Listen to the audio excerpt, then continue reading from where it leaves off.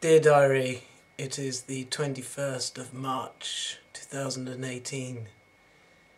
It is evening time.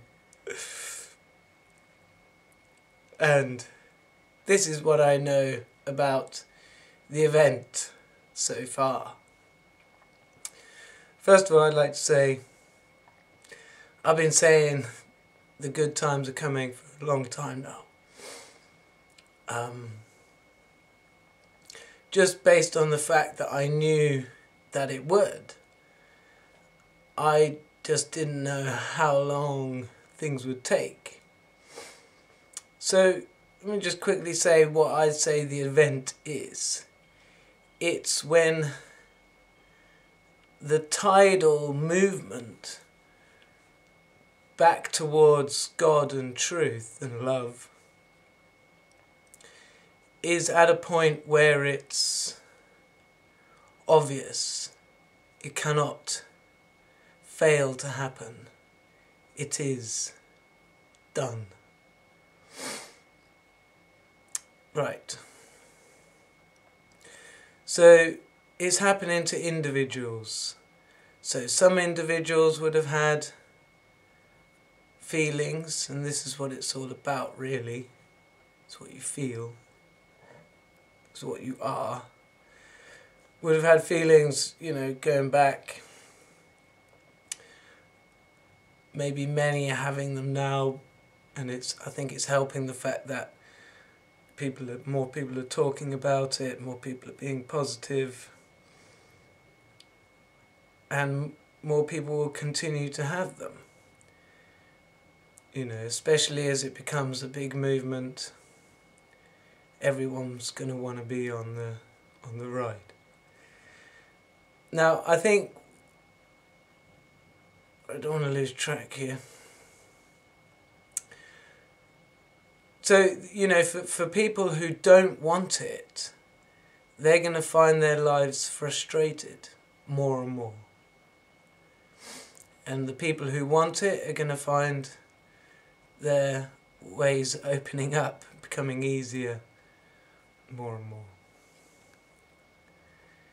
See, it's all about the feeling. It's like, what do you look for to become satisfied? Well, if you can just have a feeling and satisfy you, you haven't had to give anyone any money, you haven't had to use any sort of tools apart from what you've got is yourself. So for me, last few days, has the event been happening? Yeah, I think it was Monday night. I was sitting here and suddenly a feeling I'd never felt before was coming from like Mother. And it was a shape. So first we're going about colours, now going about shapes, back into baby time. But when you're feeling stuff, like the first time you feel something, internal within your soul, it's a new thing, right? So, but the more you do, the more things happen. But, I hadn't had like a shape come at me. And it was weird because I had this flash of a vision of a 3D shape sort of down there, like a sort of a gift in a way. And I think what's different about this event is it seems to be, usually the feelings I get are based on how long I've been sitting there and what I'm thinking about and what my intentions are. But it does seem to be around this time that, and it has happened before, but around this time that things are happening, like just, it's not from me making it or anything, it's just coming. As stuff with God is. Sorry, it's getting a bit mumbly. So there was that, it was new. And it was a nice feeling, it was easy to feel, and then you get this sort of wash feeling. Sorry, there's so much that's been going on, and I kind of wanted to make a video and I just thought, no, I probably shouldn't, because my advice is to, you know, stop watching videos, sit and meditate. But I've been doing so much meditation that, yeah, there's a lot to get off, and I hope I don't forget my key points. So I'll go straight into my key point, what I know about this event. And it keeps coming back. Maybe I should sit with it a bit longer, maybe I should throw it back and see if it pops back all on its own, but I think it's going to. And this is about the 6 other Earth-like places within this universe. So, you know, this is something that's said by A.J. Miller, but for me, it made the numbers add up as to how many souls God created, how many children of God there are in this universe. And 100 billion sits right with the number of galaxies. So we're 28 billion soul pairs on this earth, dead or alive or reincarnating or whatever. So 28 males and females together, so that's 14.4 billion pairs. Sorry, I've done videos on this before, like, I don't want to go into it too much. Anyway, so, but I've felt them, and so this is something I know, or at least I think I know. I feel, I've been feeling it. It comes up now every now and then. You know, the first time I felt it was freaky, but anyway. So, this is what I know about this event. It's affecting all of us. We're all in it. We're all actually jointly working towards it. So each Earth, say, so there's 7 of them, represents a certain aspect of God, say. But this links into the 7 colours of love, 7 spirits of God. So, you know, love, the word love is, you know, I mean, love is everything. Love is the answer, love sustains all, right? So, but it's just one word. We need to break it down a bit. So, you know, you've got the rainbow colours, white lights splits into the spectrum, this spectrum. This is something real. And if you get into soul feeling and feeling your heart, and when colours get involved, it's very, very strong, and you'll not forget it. So the 7 spirits, the 7 colours, and so there's red to start with, and that is faith. Then orange is patience, yellow wisdom, green mercy, light blue justice, dark blue peace, purple is goodness. So each of these earths has a sort of, you know, there's been something about their history which reflects one of these. And it seems that our earth, I mean, have a guess, what do you think? My feeling, what I'm getting, is it's justice. So our history and everything is sort of, justice is the big thing. And this is a light blue line, like a rod. And the thing about numbers 5 and 6, light blue and dark blue, is that they are slightly connected. And the peace, number 6, is a dark blue circle. And the rod of justice, it's in the middle, and the dark blue circle around the outside. And that spins, right? To take you into that, I would have to go back a year when I was getting these feelings of what they are, and the symbols, like peace is on the back of your head here, faith is up here, wisdom in the belly, mercy in the centre. I say justice like a rod, like down the back, peace the circle, and goodness is like a bubble. So I've mentioned it in videos before, but so we're all these 7 earths standing ready for what the event is, which is, again, this is slightly, I'm going to say it differently, it is different. It is the awakening of God's children to what they are. This is what it is. And this is what happens. People wake up and realise we're more than just physical body with this short lifespan. And handling that is, you know, a journey and a challenge and everything else.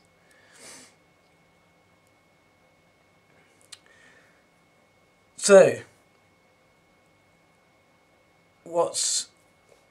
I'm going to move on. I'm going to move on to some more practical. If you sit down still and don't move, and this is what I do in meditation, that's what I do. I sit still, I don't move. If I get an itch, I feel it, I allow it, right? So, you know, the stage I'm at now is to do with, you know, I've had a lot of dealings with pain.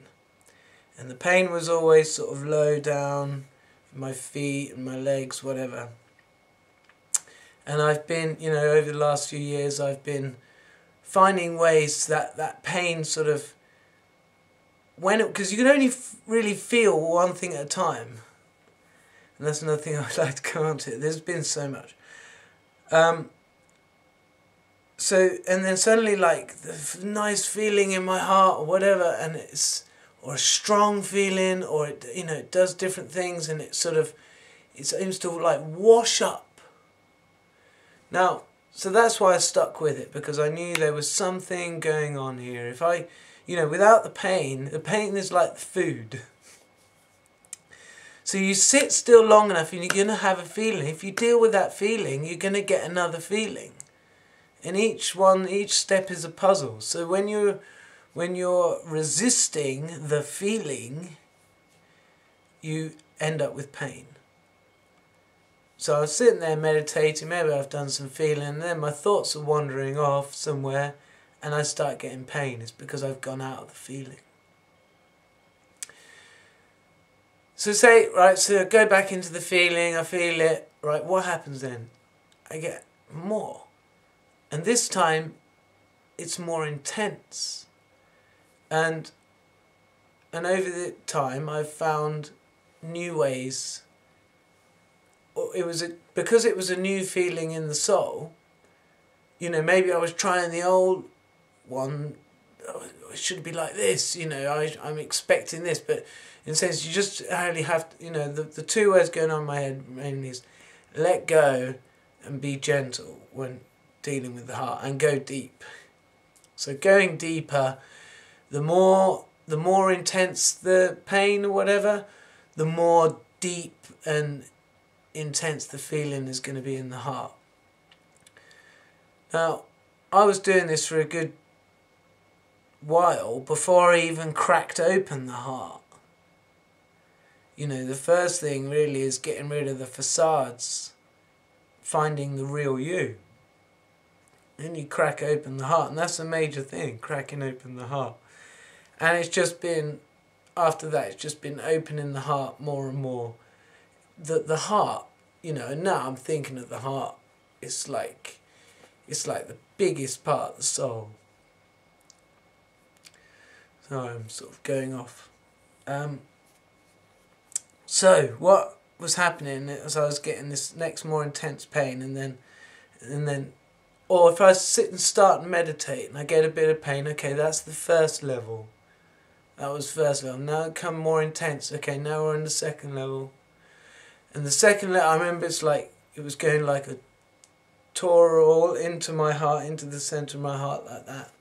And then the third letter seemed like the same but thicker and stronger. And then so last night, something like a new level, a new intensity. And it was like something opened up in the middle of my heart, and it was like, yeah, because everything is scary the first time. But I was thinking, you're thinking, this is the way God's been showing me to go. It's not going to kill me. And once you've done it loads of times, each time you're less scared anyway.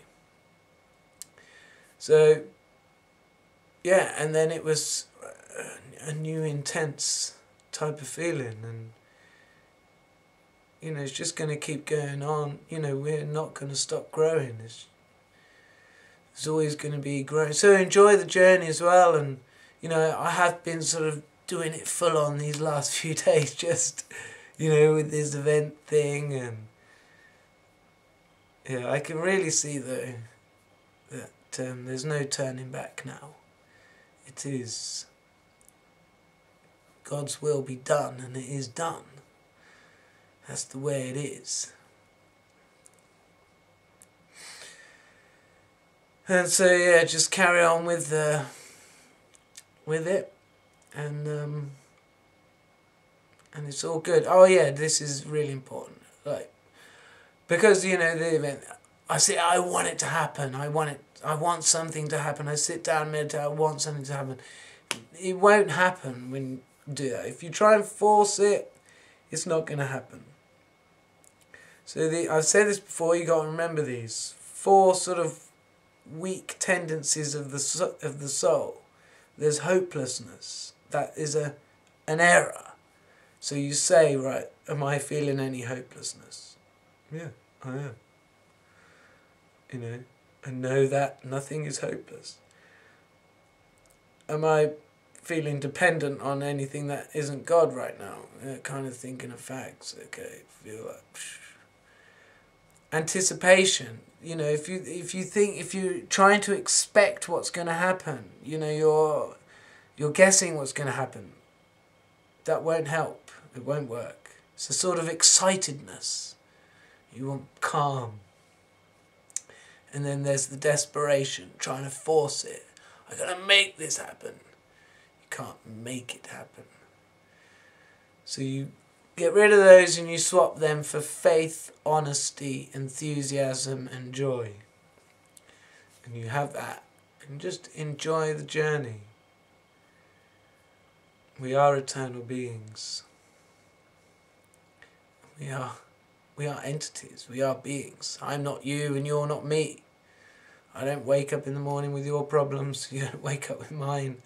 I don't have your enjoyments. You have your enjoyments. And I have my enjoyments.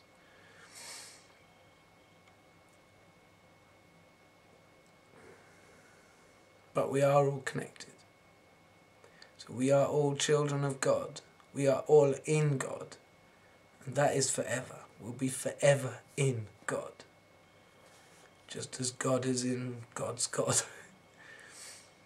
And so our cousins, like God's brothers and sisters, children, we're not in their universe, so to connect with them we would have to go out through into God's bit and then round and then down, But we are connected in this universe. All the souls.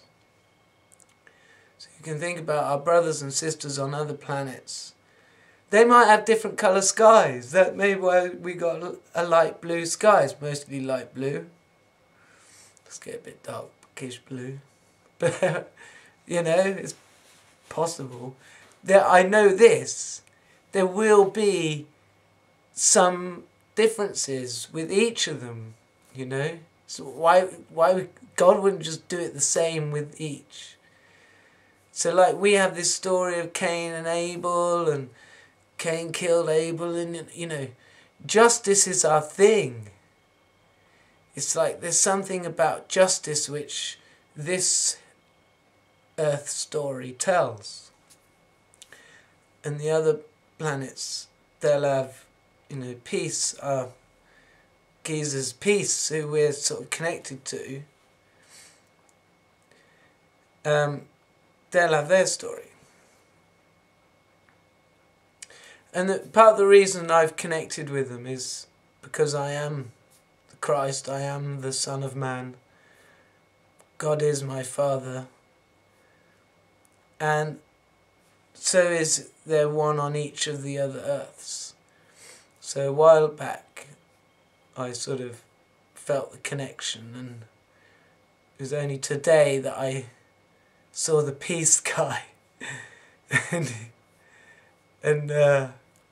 he was pretty fat. You know, quite dark skin, dark hair, and you know, and look at me. You know, I'm like, you know, skinny bloke, balding, beard. Like, God is funny. God has chosen people who, from the looks of, you're never going to expect it. Anyway, so I haven't. It's only the peace guy I've connected with, because number 5 and 6 are connected. But I don't know if I've had connections with the other ones. I haven't sort of, because there's a lot of new information, so. And I don't write down, I don't worry about it, because when you go into the deep feelings, you remember everything from before, when you were at those similar levels on those subjects or whatever. You remember what was there before, so I can't always access this. So yeah, this is something I've been thinking about as well. You know, God's attention. You know, you listen to A.J. Miller, like he claims that when he was in the spirit world, he created like 100 bodies who were going around being him doing stuff, and I just think that's nonsense. I always thought it was nonsense. Anyway, so, you know, the question came out during meditation, and I was near to God, and so I was just wondering about God's attention. And I'm still asking questions about how Mother and Father God are connected at the moment, and I'm getting, you know, they are different entities. You know, Father will be doing one thing and Mother will be doing something else, but they are connected, suspending a universe. They're permanently sort of in a passionate kiss, that sort of thing. Anyway, so let's just look at Father God for a moment. You know, Father God's attention, how is it? You know, is Father God able to do hundreds and thousands of things at once? So what I could almost see is like Father God over there with like a big whale with a big sucker fish, you know. So I'm imagining something which is describing it to me, and so this is God's attention, the sucker fish. So I was like, God, you know, can you give me some of your attention? And like, you know, and the sort of sucker fish sort of opened up like part of its mouth. So it's way busy, whatever it's doing, and only part of its mouth. And, yeah, what is it? Right, okay, I just want to say thank you. That's what I said to God at that point. Anyway, I was just sort of just trying to see. So I think I can imagine that, because you can have your main attention on stuff, but you can have some sort of outer awareness, like, do we need to check on this, whatever. Now, don't get me wrong, of course, God, Mother and Father, is loving all her children all the time. But that's like a generic, like, you know, I love all my children. And quick as a flash could be with individuals like this. But yeah, so I get, you know, I don't get this sense that soon, you know, we'll be like multitasking, doing, you know, have our attention on 100 different things at once. I'm, you know, different things, you know, completely different things. I just don't see that changing too much. I think we could be very quick with things. We could go from this to that, and we could sort stuff out, and we could be that, or we could just be. But you only can really feel one thing at a time. This is where it comes to like the resistance to pain. You're sitting there still, you're feeling lots of pain. But then when you're feeling your heart, you don't feel the pain as well. Well, sometimes you're feeling a bit of both. That does happen, but that's just because you're not fully in the heart. And we men like to be fully into things. And this is why I sense this is a bit different from Mother God. And I think often why Mother God is usually easier to feel like quickly. And I think women have got this multitasking thing going on. And I'm starting to wonder if that's why women make much better mediums. Because in a sense, they have to multitask. They're talking at the same time as connecting to spirit. Now, a spirit. Now, if I was connected to a spirit and I was supposed to talk at the same time, I'd be like, oh, so, because the best mediums I've seen so far are women. I mean, I've seen a few men do a good job, but anyway. So, really, there is a ton of stuff going on, and there's a vibe. It's just so cool. It's so cool. Like, and the stuff happening in these, they are like just crumbling.